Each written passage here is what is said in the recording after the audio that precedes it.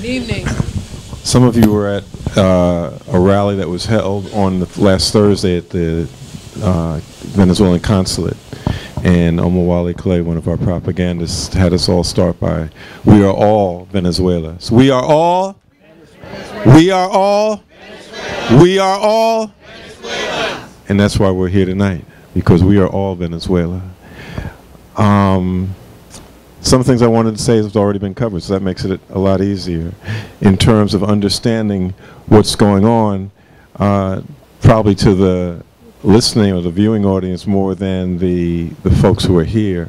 To understand in the particular of what's going on in Venezuela, you have to understand two very simple things: oil and ideology.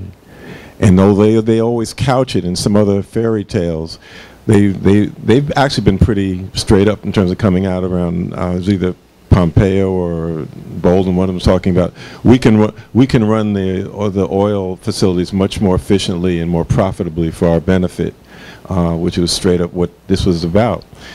Oil, in terms of the quality of oil the quality and quantity of oil that Venezuela has, which are the largest reserves possibly in the world, and ideology, in the sense of what the letter from President Maduro talks about, that they are practicing their form of socialism, and that's just anathema to what the United States represents. So they're trying to kill two birds with one stone. And you know, Venezuela is part of their troika of tyranny: Venezuela, Cuba, and Nicaragua. So and I guess that was like, what was Bush's triple? It was Iran, North Korea, and they're in Iraq, right? So they bring up these threes.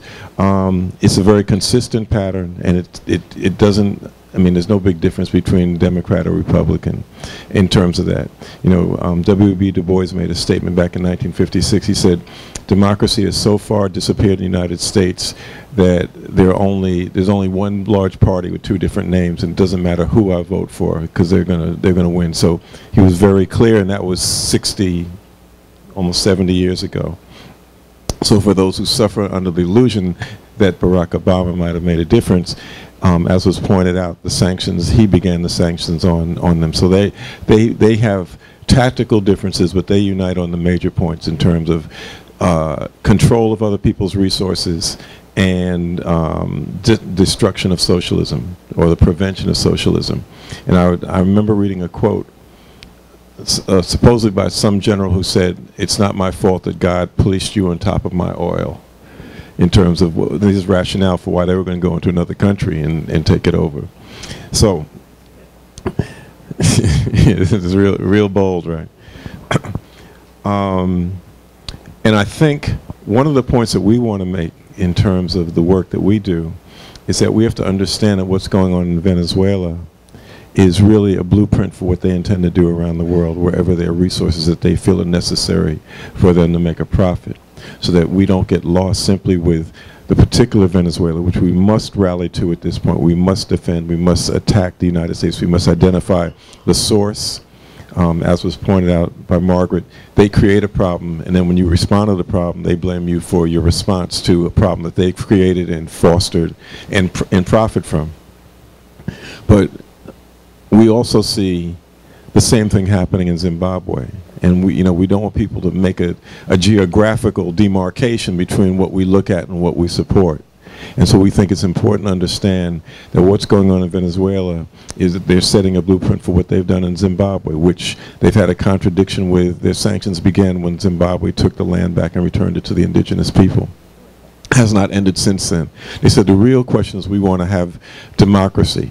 That's the usual fantasy. And so Zimbabwe last July had free and fair elections. I was there as an observer, saw it. They were free and fair. The opposition provoked some violence 2 days after the election that the government responded to, and there's questions in terms of what the degree of the response was, but that was after the election. That same week, President Trump signed an amendment to the Zimbabwe Democracy and Economic Recovery Act, which is a euphemism for what it is, the sanctions bill, which actually ramped up the penalties that had been involved in the first one, which basically said once democracy has been restored in Zimbabwe, which will be a decision by the President of the United States, then we'll stop giving all these monies to NGOs, et cetera, et cetera. And they've included in this new amendment that and I guess it's like a part of it that would require compensation or return of the land to the criminals who stole it and had it taken back from them. So they're on the move, and so we just want people to understand that all these things are connected, and that we cannot get caught up in, as I said, the geographical demarcations they make to try and divide us. When we say workers of the world unite, that really means workers of the world. Doesn't mean that Africa's outside of that orbit, or that Africans have some sort of defect that doesn't put them to be regarded in the same breath when we're talking about support for Cuba and Venezuela and Nicaragua. One of the things that we've done in terms of responses, aside from going, being out in the street, is we drafted a letter and sent it to the UN Secretary General, which, for what it's worth, basically for propaganda purposes, to point out that what the United States was doing is a violation of the UN Charter. So if you are the United Nations and one of your members is violating the Charter, you have to take some steps to deal with it. And in the letter we pointed out, and I have some copies that we want people to sign on to join it, points out that not only is it a violation of the Charter, but even other organs of the United Nations, the International Court of Justice, made a decision back in 1986 when the U.S. intervened in Nicaragua, and many of you remember that in the Bay in Nicaragua, and the International Court of Justice made a decision finding that the U.S. had violated Nicaragua's rights. It's a decision which the United States just ignored, since you don't have any way to enforce it, so we'll ignore it. But it was a finding around what are the standards for international law in regards to this. So I just want to read one part of that decision, which said, the principle of non-intervention involves the right of every sovereign state to conduct its affairs without outside interference.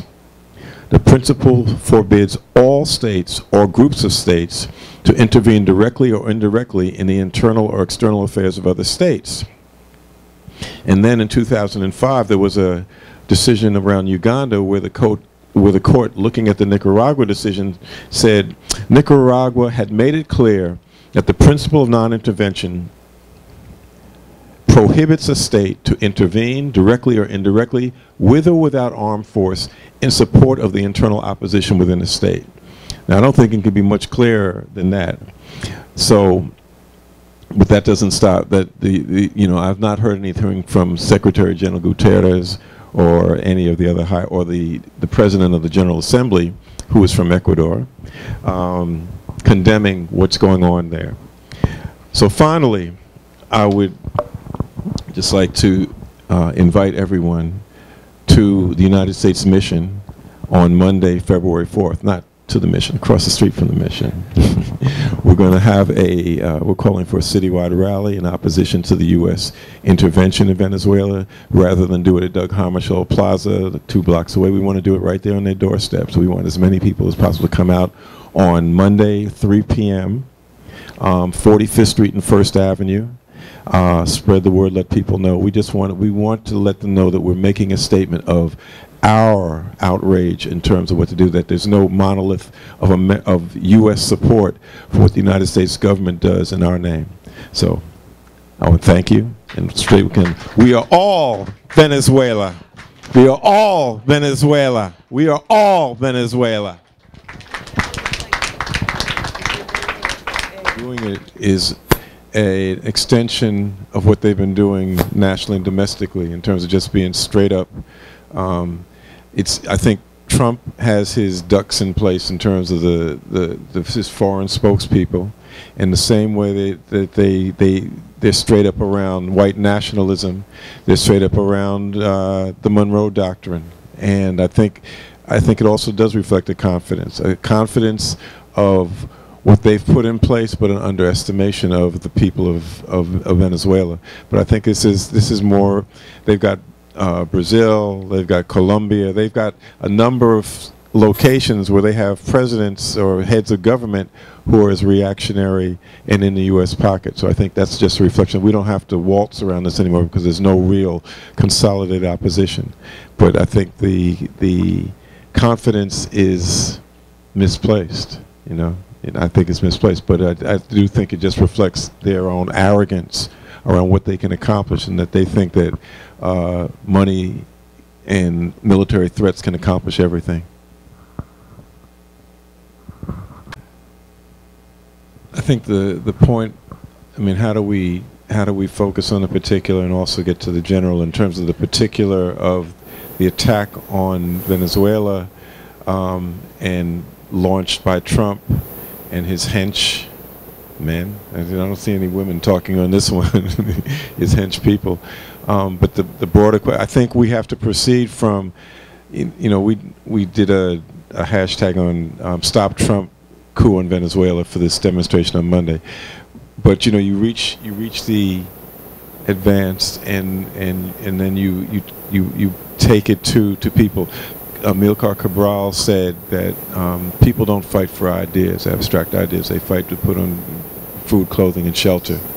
And so that's our task, is how do we take the ideas and take it to their particulars and show them the connections so that they understand that this will affect their ability to live, this will affect the quality of their life. That's what leadership is supposed to be. And to the, you know, so that's our responsibility, understanding that. So I think we've just got to figure out, I mean, the question was right, how do we do that? We've got to figure out creative ways of doing that, and the times demand it. We're fighting against, you know, at this stage we're fighting a propaganda war. It's a propaganda war in terms of people's ideas, more than, although in Venezuela's point it's a physical, but we're fighting a propaganda war in terms of how do we win the minds of our people, both here and internationally. We've got to find creative ways to do it, given that they have a monopoly on propaganda and a monopoly on distractions. And you know, so it's our task, you know. And if I wish I had the answer, but I do understand the demand, and then we've got to rise to that. Thank you.